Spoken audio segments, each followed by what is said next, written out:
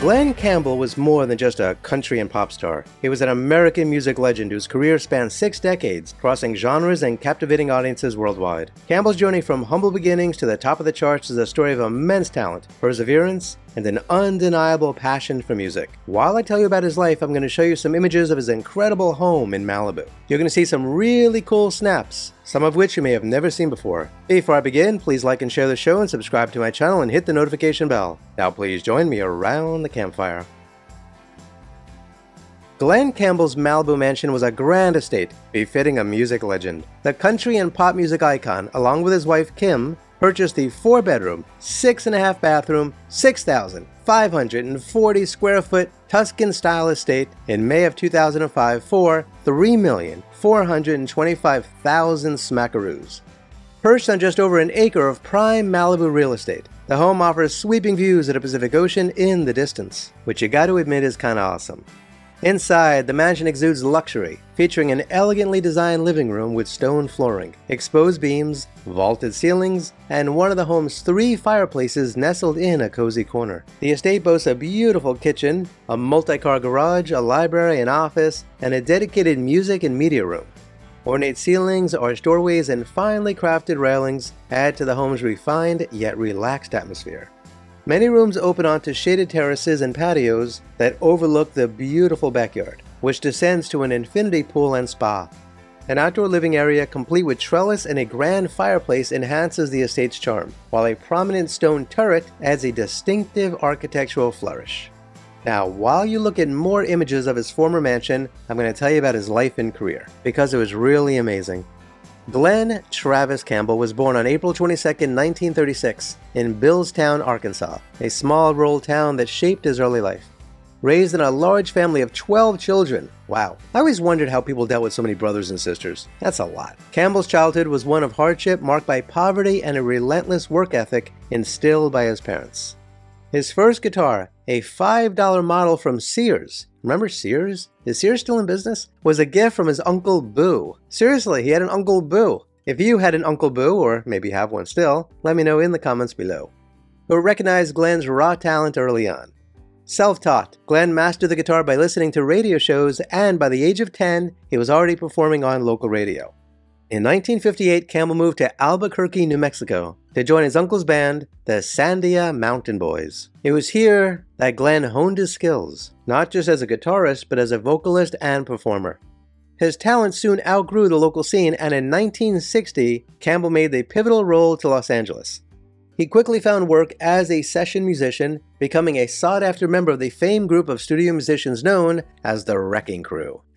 The Wrecking Crew alone deserves their own video. I should jump on that. As part of the Wrecking Crew, Campbell played on some of the biggest hits of the 1960s, including songs by the Beach Boys, Frank Sinatra, Elvis Presley, and Phil Spector's Wall of Sound Productions. His guitar work was both versatile and innovative, making him a hidden force behind the music that defined a generation. Despite his success as a session musician, Campbell yearned for the spotlight. His big break came in 1967 when he recorded Gentle on My Mind, a song written by John Hartford. The song's success catapulted Campbell into stardom, earning him his first Grammy Awards and solidifying his status as a rising star in country and pop music. Over the next few years, Campbell's career soared with a string of hits that crossed over into the pop charts, including By the Time I Get to Phoenix, Wichita Lineman, and Galveston. These songs, penned by songwriter Jimmy Webb, who unfortunately wrote that horrible MacArthur Park song, you know, about the man or the woman who left a cake in the rain. I mean, my God, when I first heard that song when I was a kid, I thought, there's no way this is a real song. This is like a Saturday Night Live skit or something. Worst song ever written. I'm sorry, I know Jimmy Webb's a talented dude, but my God, the worst song ever written. Oh, if you ever want to torture somebody, play them MacArthur Park. Oh, all right, let's move on.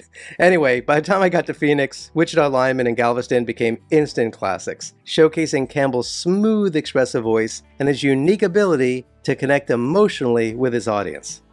In 1969, Campbell took his talents to television with the Glen Campbell Goodtime Hour. Doesn't that sound like fun? A primetime variety show that further showcased his versatility. The show featured musical performances, comedy sketches, and guest appearances by some of the biggest stars of the day, including Johnny Cash and Neil Diamond. The Goodtime Hour not only cemented Campbell's status as a household name, but also brought country music into mainstream American culture. It's probably not fair to call him a country star. What do you think? Do you think of Glen Campbell as a country star? I think Glen Campbell was just Glen Campbell, right? The same thing with Johnny Cash, right? What do you call him? Country? Pop? I mean, Johnny Cash was just Johnny Cash. Everything he did was awesome. And so, okay, so we had a lot of success with country music, but I don't know, Glen Campbell? I think it was just Glen Campbell, you know? Anyway, the show's popularity was undeniable and it ran for 4 seasons, drawing millions of viewers each week. It was during this time that Campbell became known for his signature style, the flashy rhinestone suits, the boyish charm, and the impeccable musicianship that made him a true entertainer in every sense of the word. I mean, honestly, if you know anything about guitar playing, Glen Campbell was incredible. And he was friends with everybody, and everybody loved him. For crying out loud, Alice Cooper, I think, was one of his best friends. Wouldn't you like to hang out with those two for a while? In fact, they used to play golf together. How weird is that? In 1975, Campbell released what would become his most iconic song, Rhinestone Cowboy. Listen, I know you're eager to go play that song. I know you are. Please do me a favor, finish watching this video, and then you can play it, okay? The song's themes of perseverance and the highs and lows of show business resonated deeply with Campbell and his fans alike. Rhinestone Cowboy shot to #1 on both the Billboard Hot 100 and the country charts, earning Campbell Grammy nominations and firmly placing him at the peak of his career.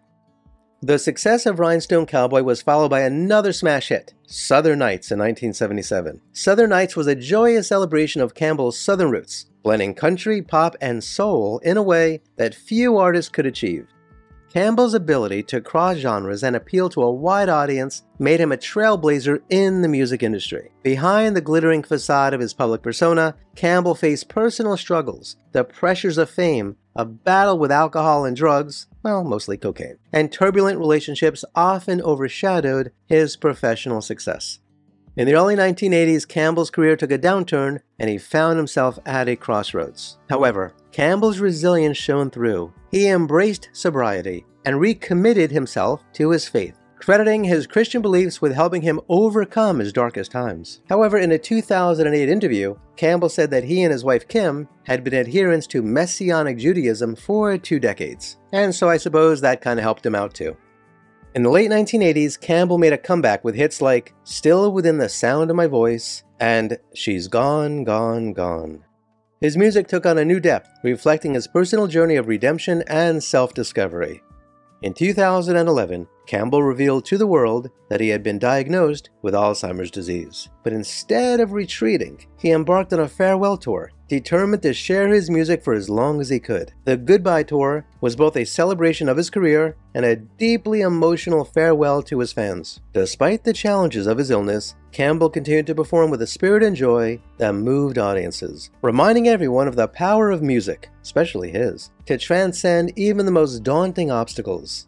In 2014, Campbell released his final studio album, Adios, a poignant collection of songs recorded during his farewell tour. The album was a fitting tribute to his legacy, showcasing his enduring talent and the warmth that made him one of music's most beloved figures. Sadly, Glen Campbell passed away on August 8, 2017, leaving behind a legacy that few could match. He was more than a singer and a guitarist. He was an artist who broke barriers, bringing country music into the mainstream and influencing generations of musicians across genres. His hits remain timeless, his voice unmistakable, and his guitar work, and his impact on music indelible. Interestingly, Glen Campbell died with significantly less money than expected due to a combination of financial mismanagement, legal battles, and personal expenses that drained his wealth over the years. At one point, it was said that he was worth $50 million. But despite earning substantial income during his peak years, including an estimated $500,000 annually in the late 1960s and 1970s, back when $500,000 annually really meant something, Campbell faced severe financial difficulties. In 1982, he filed for bankruptcy, citing $14 million in debt due to unpaid taxes, credit card debt, and legal judgments. His ex-wife's excessive spending was also noted as a contributing factor to his financial woes. Well, that really had to suck. If you have an ex-wife who engaged in excessive spending of all your money, kindly let me know in the comments below. Campbell's financial situation worsened after he was diagnosed with Alzheimer's disease in 2011. As his illness progressed, his ability to earn from touring diminished, and his medical and caregiving expenses escalated, further straining his finances. In his final years, Campbell's estate planning decisions sparked disputes within his family. He excluded 3 of his children from his will, leaving most of his estate to his wife Kim and their children. This decision led to legal battles that paralyzed the estate. Unfortunately, I know what that's like. Further complicating the distribution of any remaining wealth. The ongoing legal disputes also likely contributed to reducing the value of his estate at the time of his death. Ultimately, these factors, along with poor investment choices and ongoing legal and family issues, left Campbell asset poor and cash poor at the time of his death, with his estate estimated to be only around $1 million. And when I say only $1 million, you know what I mean. I mean, come on. We're talking about Glen Campbell, for crying out loud. He should have died with a lot more bread. But either way, Campbell's story is one of extraordinary talent and human vulnerability. He was a country boy who rose to stardom, a session player who became a superstar, and a man who faced his struggles with grace and courage. Above all, Glen Campbell was a testament to the enduring power of music and the resilience of the human spirit. Today, Glen Campbell's music continues to resonate with fans old and new. His songs tell stories of love, heartbreak, and hope, capturing the essence of the American spirit. As we remember Glen Campbell, we celebrate not just the artist, but the man who, through it all, remained true to his love of music and his journey.